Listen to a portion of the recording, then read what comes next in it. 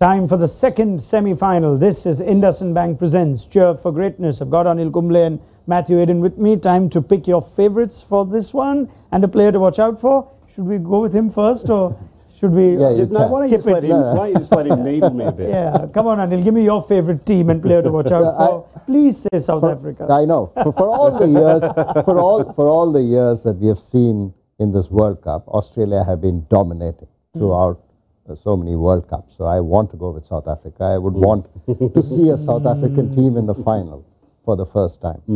All right. Yeah, look, I can build a good case for both, actually. Batting-wise, I feel that South Africa are well and truly favourites to win that competition.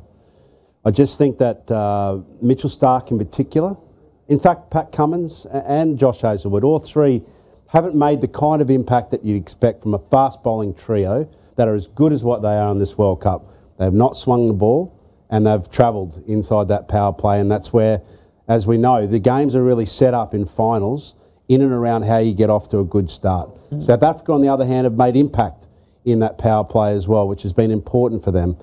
The other factor is it's turning a little bit, and Shamsi, I think, will make a difference, even though we've got to counteract with that with Zampa. So you can make good cases for both teams. Give me your favourite haters. Come on, give me your favourite team. Well, I just feel like Anil said that Australia has got that toughness around tournament plays.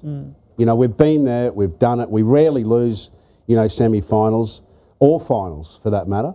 That's why there is this sort of sense of purpose around the pointy end of the stick this tournament. So I'm going to go Australia. Right, player to watch out for, Anil Kumble. Yeah, for me, Quinton de Kock. I think, for South Africa, he's been their mainstay, and we have seen that, throughout this tournament, for India, you've had the mainstays come and perform.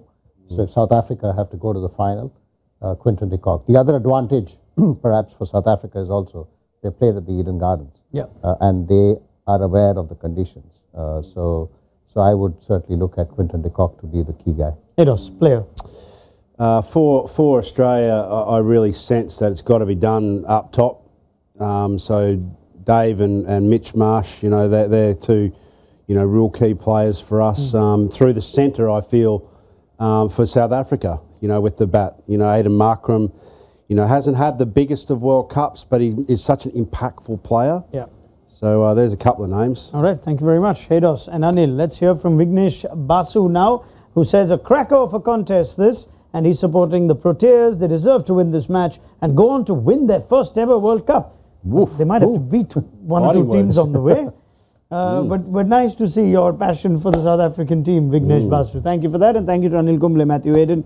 This was IndusInd Bank presents Cheer for Greatness for the second semi-final.